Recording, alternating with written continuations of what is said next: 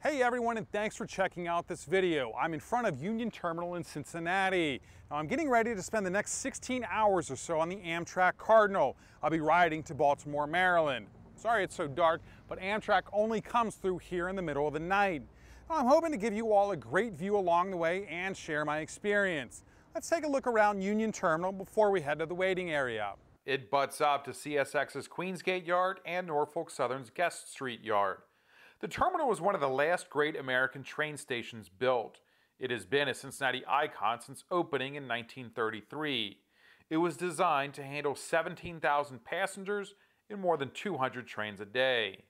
Now, it has just one train a day, 6 times a week. Now, I've taken Amtrak before.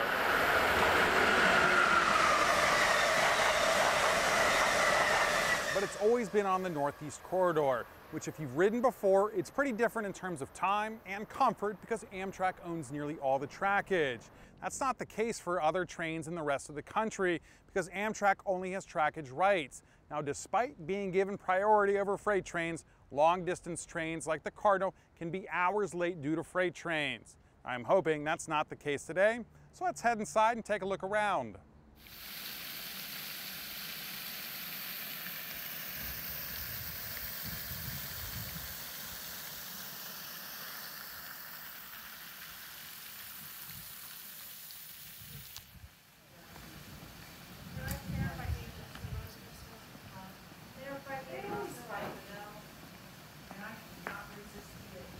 As we head inside, we get an idea of just how grand of a terminal this is. It welcomes soldiers home from World War II and is now home to 3 museums, an OmniMax theater, and the Cincinnati History Library and Archives. However, it hasn't always served rail passengers. Passenger train service ceased here in October of 1972 when Amtrak moved service to a smaller station on River Road. That left Union Terminal mostly dormant from 1972 to 1980. During that time, its platforms and train concourse were demolished. It wasn't until July of 1991 that Amtrak began operating out of Union Terminal again. The terminal opened with service from 7 railroads: the Baltimore and Ohio, Chesapeake and Ohio, Cleveland, Cincinnati, Chicago and St. Louis, Louisville and Nashville, Norfolk and Western, Pennsylvania, and Southern Railway. Well, the Cardinal's pulling in on time behind me. Hopefully this is a good omen for the rest of the trip. Now, there has been plenty of freight activity while the other passengers and I have been waiting for it. Now, the weather is great right now, but I have felt a couple drops of rain, and it looks like we're heading into a big low pressure system with rain forecast for most of the rest of the trip.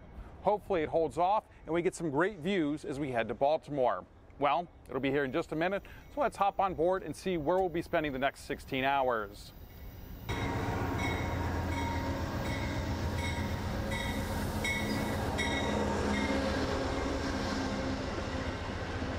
Looks like we have 2 coaches, a cafe car, a sleeper, that's where I'll be, and a baggage and crew car.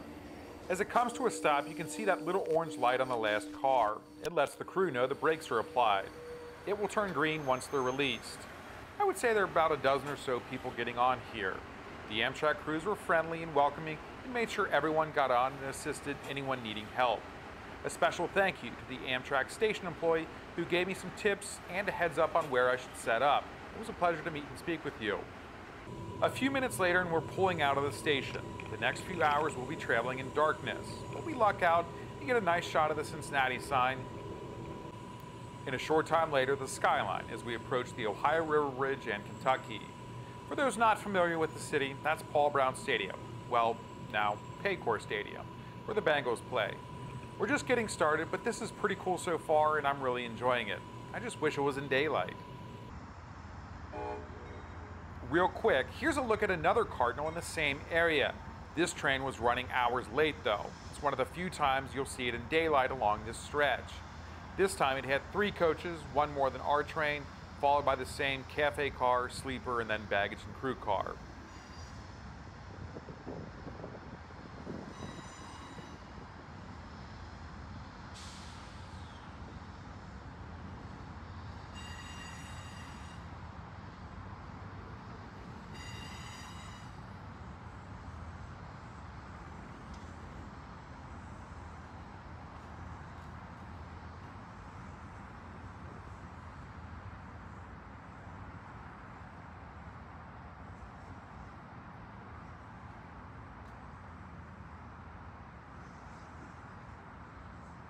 Back to our trip. As we crossed the Ohio River, that's the Roebling suspension bridge you see there. It was designed by the same man who came up with the Brooklyn Bridge a short time later.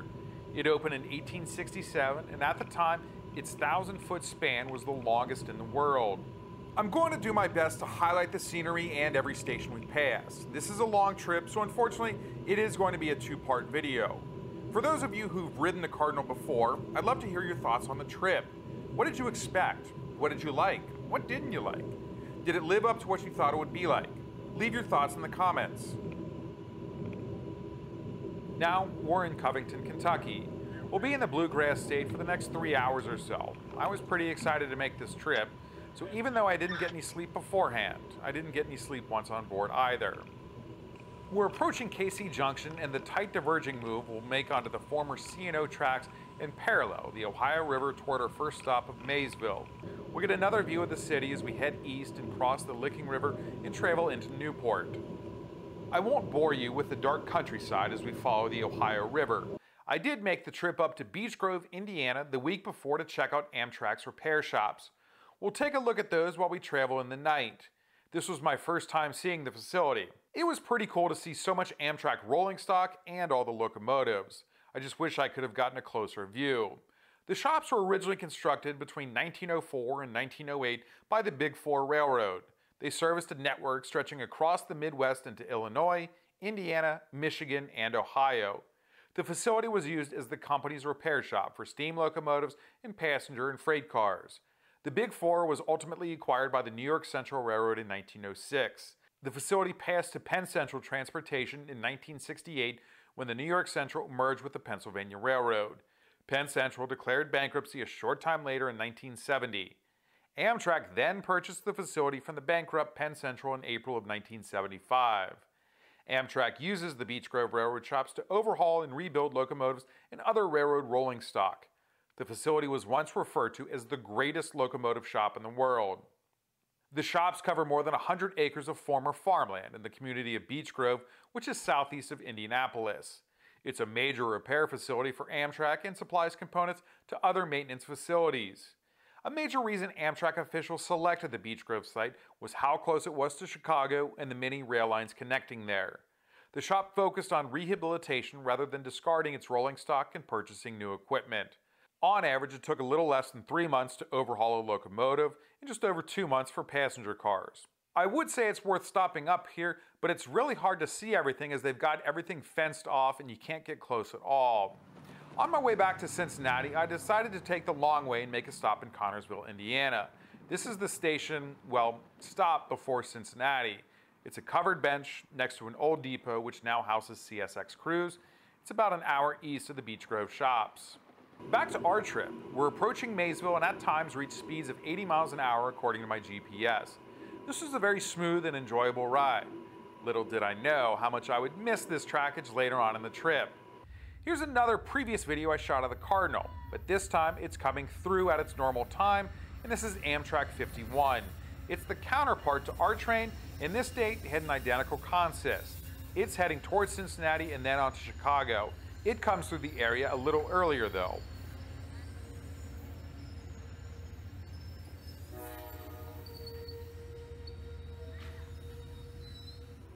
Now back to our train as we start to pull out. I was lucky to be on the riverside and we were able to see the Simon Kenton Memorial Bridge lit up as it crosses the Ohio River. We still have another hour or so until it gets light. Our next stop was South Shore, Kentucky. This is right across the river from Portsmouth, Ohio. There's a large Norfolk Southern yard there that I've done a few videos on if you'd like to check that out. One more south.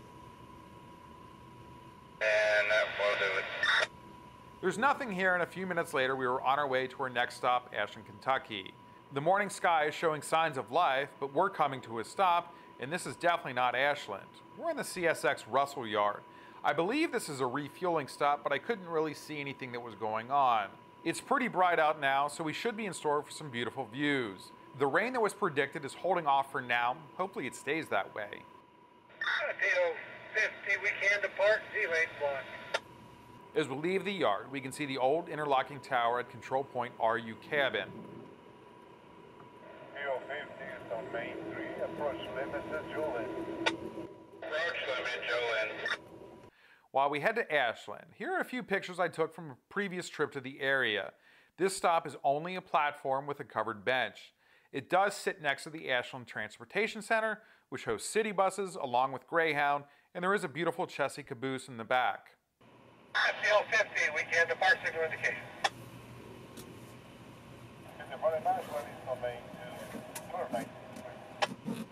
As we pull out of the station, we see two of the three bronze monuments at the Port of Ashland. They were unveiled in January of 2020. The one we can't see is Venus, the most beautiful woman in the world and wife of Vulcan. Her husband Vulcan symbolizes the city and region's rich history with metal and the hard-working people in the area. In the middle is Genesis, an abstract sculpture based on images from the local high school's original art designs. Collectively, they make up the largest collection of mixed media bronze sculptures in the world. Our next stop will have us in the state of West Virginia and our first fresh air break. I didn't realize it until I was watching the footage to edit this video, but here we pass the CSX First Responder Unit.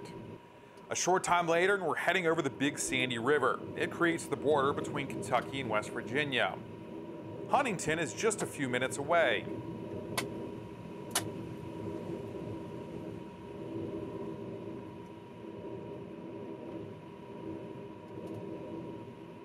Before arriving at the station, we passed this string of locomotives. They look to be former Norfolk Southern engines.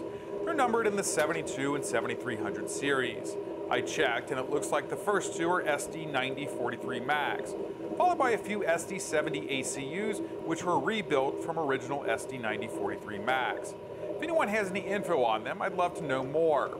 I'd love to know what their future holds. Hopefully they're not being scrapped.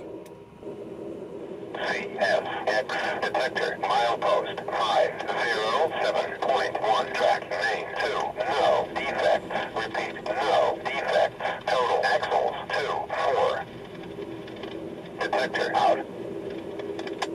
050 from main 2, clear West Hutchinson. Look at the engine marker, Amtrak. Thank you, appreciate it, have a good morning. As we approach the station, it's part of a small CSX yard facility. We'll get to see some engines in a few minutes, but first, this was our first chance to take a walk and get some fresh air. I brought my drone and got it in the air as quickly as I could. Here's a look at our train from the air. Sorry the footage is a little shaky. I was nervous with the limited amount of time. This is also a crew change point. You can see some of the Amtrak employees coming and going. The yard's pretty empty though. There you can see the Amtrak facility, and we get a better look at our locomotive, Amtrak number 129. This was built in 2000 and is a General Electric P42DC. Station work, late crews the clear, looks parked. Huntington is 6 feet, signal run and brake test, please, over. Maybe get out of here right on time, start sprinting. Yeah. As we pull back, you can see the sleeper car, second to last. My room's toward the front on this side. I didn't hear an all-aboard call, but figured time was running short, so I quickly landed and got back on board. The new car attendant took my breakfast order, and a short time later we were moving again. We were still on time. Be the one and only Amtrak 50, sir.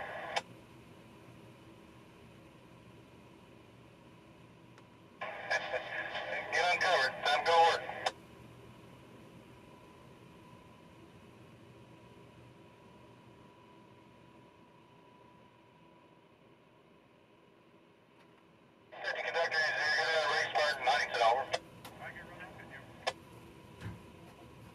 As we leave, we can see some of the engines at the heavy rebuild shop.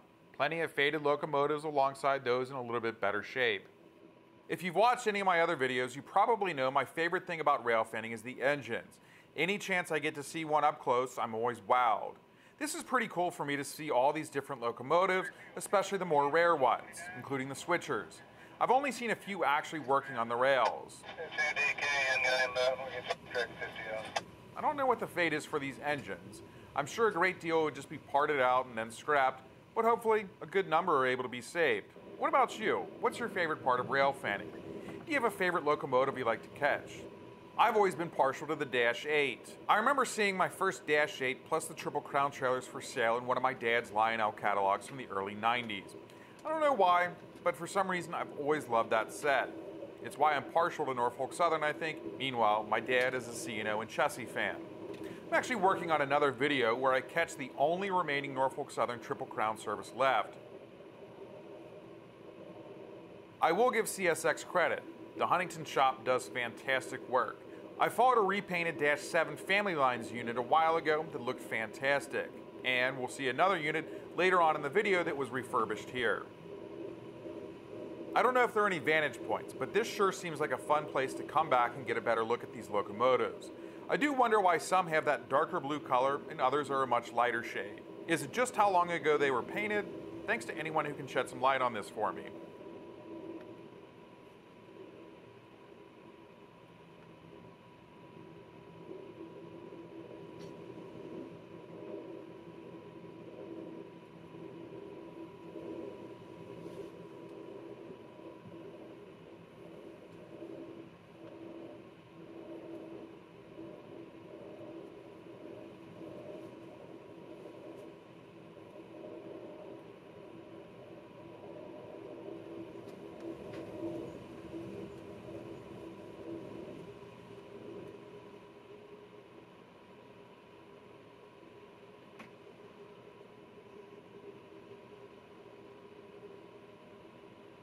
As we leave the area and cross the Guyandotte River, this was the part I was really looking forward to, the scenic hills and valleys of West Virginia. The clouds and rain were off in the distance. Hopefully they stay that way. 2499, track 50. It was time for the first meal. The Cardinal features flexible dining and meals are included when you have your own room. For this first meal, I decided to stay in my room so I didn't miss anything. The car attendant brought my breakfast, a 3-egg omelet, chicken sausage, and potatoes. The eggs and chicken sausage were pretty good, but the potatoes were not nearly fully cooked. This number Scooter Nichols, I'm on the 129 eastbound, number 2 tracker. Second stop in the Mountain State is the capital, Charleston. Number Scooter. We're looking right at your red boards, over. Engine is 129, Engineer Nichols, over. We came to a stop outside of a slow order zone. All right, Mr. Coon, I understand you give an Amtrak PO. 5028 to 129 for exterior tire work starting, and that's from the CA 489.5 to the CA 484.8. On number 2 track, at max speed permitted with one exception, that's 25 from the 487.5 to the 486.5. Horn and bell around your minute equipment, over.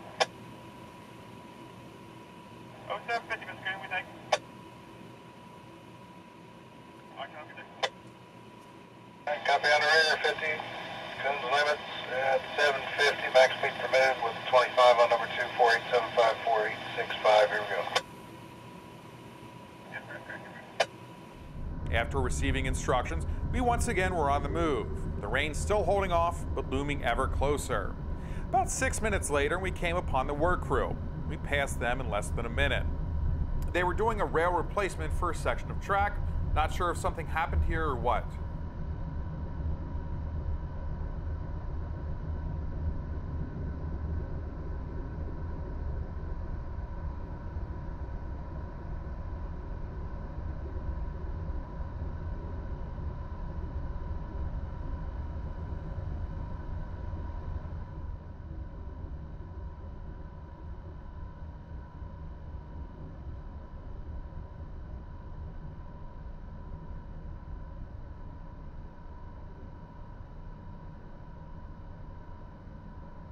So far, the scenery wasn't as impressive as I had hoped, but I know we still haven't gotten to the good part yet.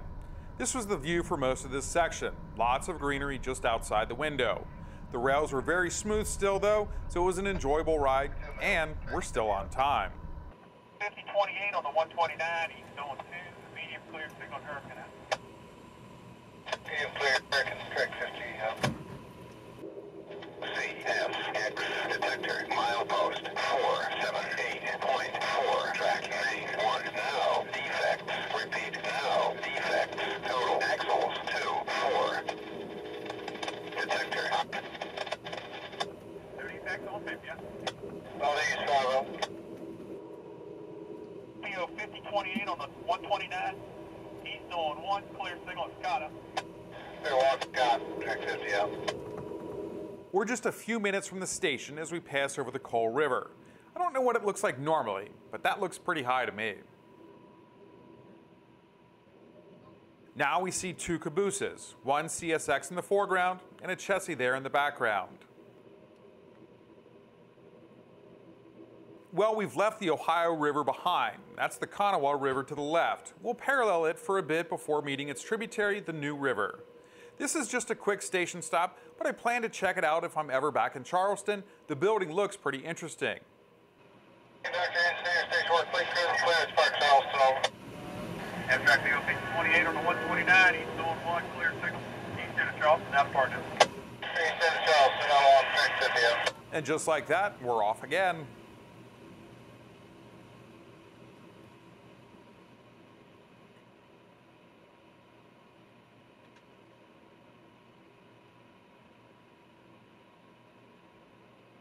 Now we can get a better look at the river. I'm pretty sure the days leading up to this there was a lot of rainfall and that's why it's so swollen.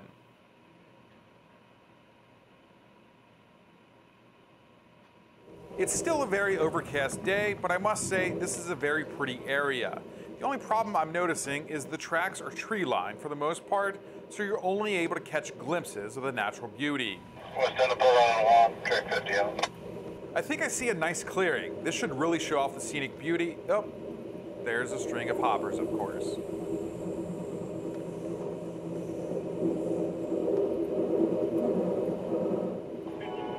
the 129, east on 1, clear signal, Hanley. Come on, Hanley, track 50, yeah. Need a hand, Jay? Be behind 2, nice and easy, Montgomery. All right, great. I'll keep you guys look good. Got your marker place, over. I don't know if that train was waiting on us or what, but it is pretty cool to hear the crews talk to each other. Now we'll get a few more peeks at the wonderful countryside as we're nearing our next stop, Montgomery. As we pull into the station, you can see what a small town this is. One more now, 51. The next several stops will be like this. 20 feet. See when you set them down, beautiful.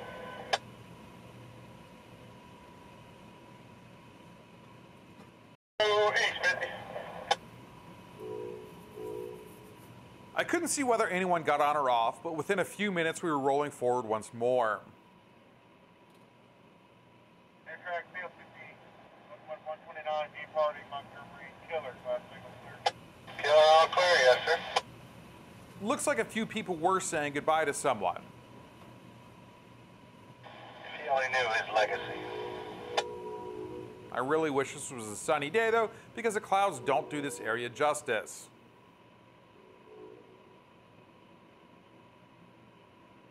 We'll soon be entering the most scenic portion of the trip, the New River Gorge. Oh yeah, nice. Amtrak Field 50, 28, locomotive 129, east main to 2, clear, Kanawha Falls. 22 clear, Canal Falls. Yeah. That had to be a Yeti, push that over. Had a been. That's solid oak, man. First up, Kanawha Falls. We could barely see it from the train because of the trees.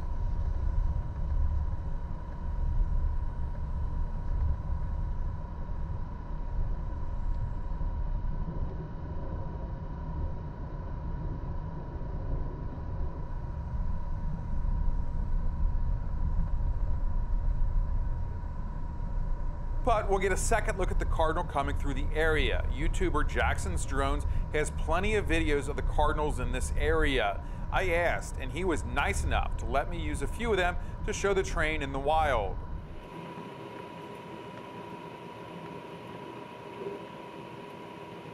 This video is from where we just passed Kanawha Falls. You can just barely see them in the corner of your screen.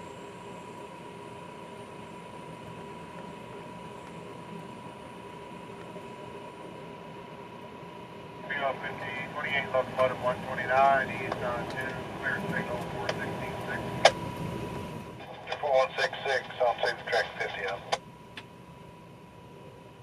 That's some pretty impressive drone work, Jackson. Thank you for letting me share some of your videos. I'll have a link to his channel in the description and the comments so you can see more of his videos. Just around the bend, and this becomes the new river.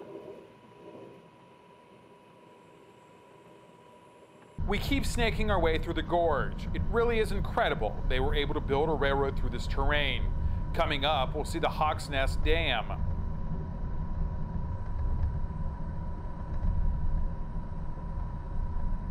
As we continue around the bend just a short time later, we're now passing where the track splits to where it's on both sides of the river. We'll be staying on the south side. This area is known as Hawk's Nest. Jackson's drones shows us the bridge we just passed with our counterpart, Amtrak 51, heading westbound towards Cincinnati and Chicago. The park is a 270-acre recreational area with a nature museum, aerial tramway, jet boat rides, hiking trails, and one of the most challenging whitewater boating waterways in the nation. Hawk's Nest earns its name from the bird's eye view it provides of the rugged New River Gorge National Park and Preserve below.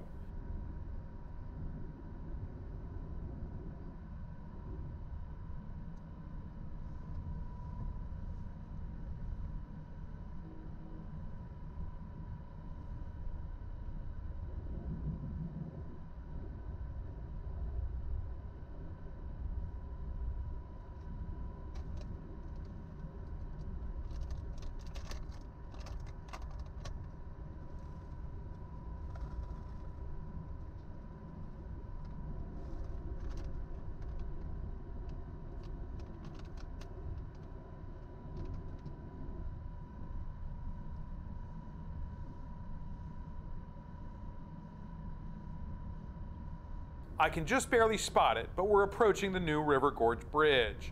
You can see it there in the corner of your screen. We lucked out and are on the right side as we near it. The National Park Service says the New River Gorge Bridge was completed in 1977. It carries US Route 19. The bridge reduced a 40-minute drive down narrow mountain roads and across one of North America's oldest rivers to less than a minute. The challenge of the gorge was turned into a work of structural art. It is the longest steel span in the Western Hemisphere and the third highest in the United States. The New River Gorge Bridge is one of the most photographed places in West Virginia.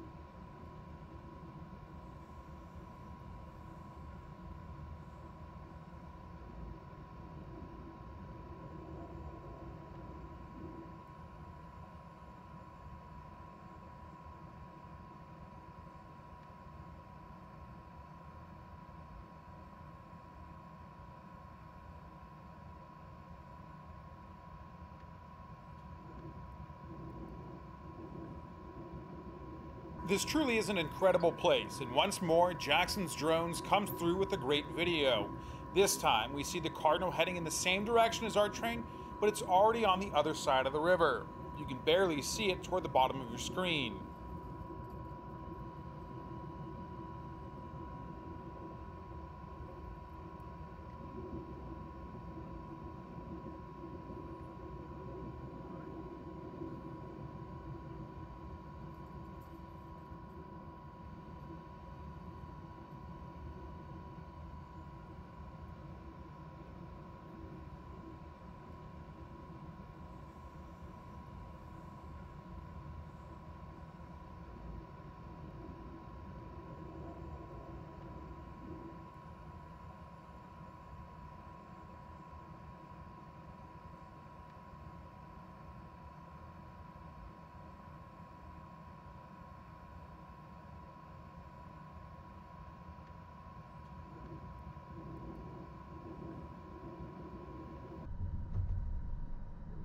Now it's our turn to cross the river. This is the Sewell Bridge. It was built in 1907. You can see the rushing waters below.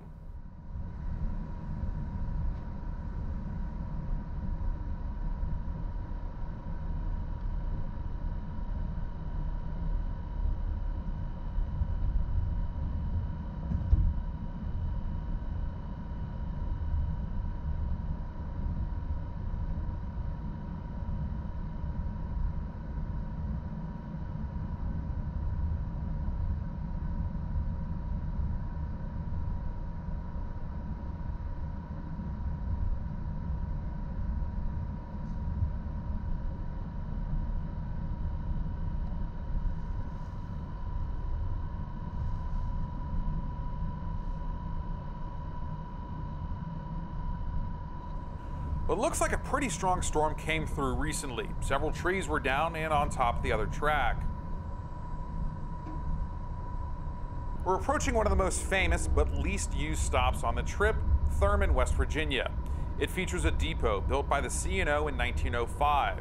That depot houses a museum and visitor center for the New River Gorge National River. It ranks as one of the least used Amtrak stops in the country. Unfortunately, I'm on the wrong side of the train for this. Luckily, though, they announced the station stop, and I was able to get up and watch from the car vestibule. This is some pretty bumpy track. Here we can see a base of a concrete coaling tower. We'll get a better view of that in just a minute.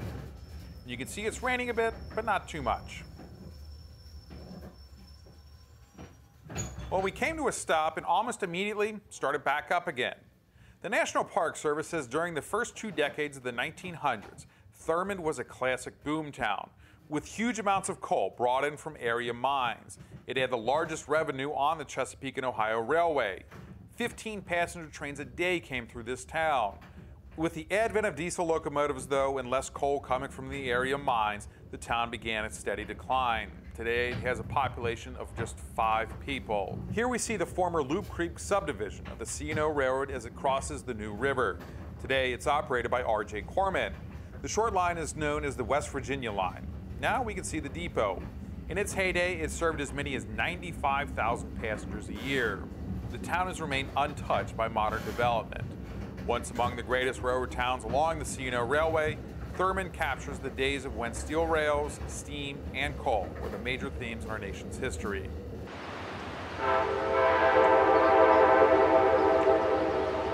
Now we'll take a look at another video from Jackson's drones. He really has covered so many of these great spots. You can see the coaling tower on the left as the train makes its way into view.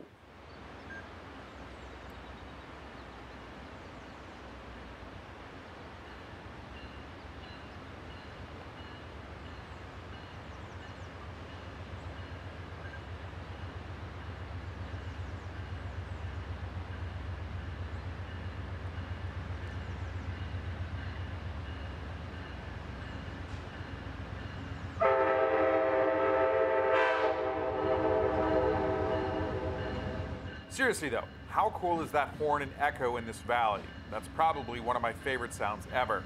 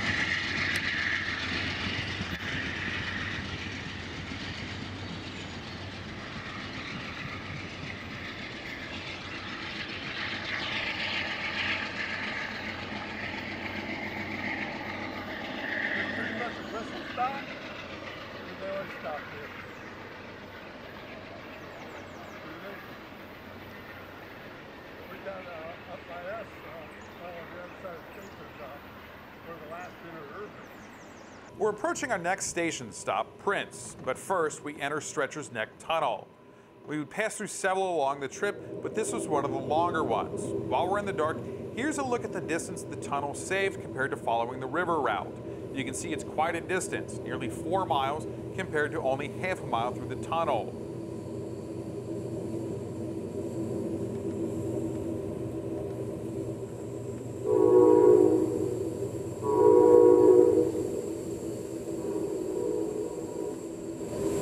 Track me up 5028, Baltimore 129 east.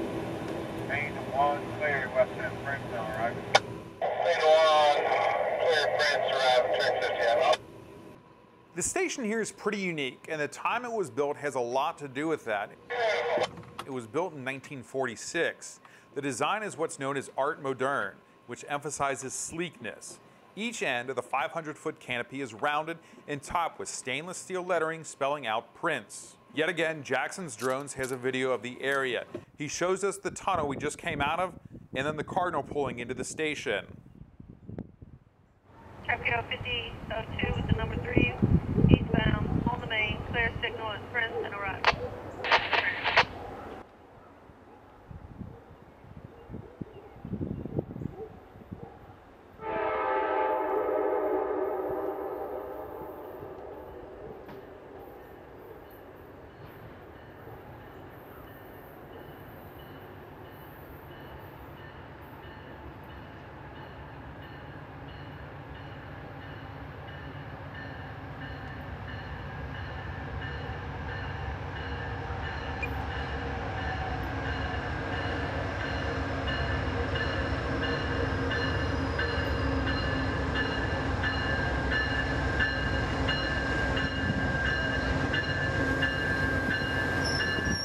I've noticed this a few times. It looks like the cafe car always dumps a bit of water at each stop. Is that just sink water? I can't imagine it's from toilets. Anyone know what's going on here? If you go watch the video on his channel, he shows you the inside of the station and a detailed view of the outside too. The waiting area features tall ceilings and large windows, as well as a large wall mural depicting mining and the importance of coal in the area. The floor has embedded in it the original C&O Chessie Kitten logo. That does it for part 1. Part 2 will be linked in the description. In it, we'll see the rest of the gorge and then travel through Virginia in the worst trackage of the trip. We'll take another fresh air break in Charlottesville, and finally on to DC. There we'll watch as they switch out the diesel locomotive for an electric model for the remainder of the trip. Plus, we'll find out why we were late, and no, it wasn't a freight train. One last thing, I really do want to say a huge thank you to Jackson's Drones. Your videos really brought this to life and showed how incredible the scenery is that the Cardinal travels through in this section. So head over to his channel and check it out. Meanwhile, I hope you've enjoyed part 1 of our trip and will join me for part 2. Until then, have a great day.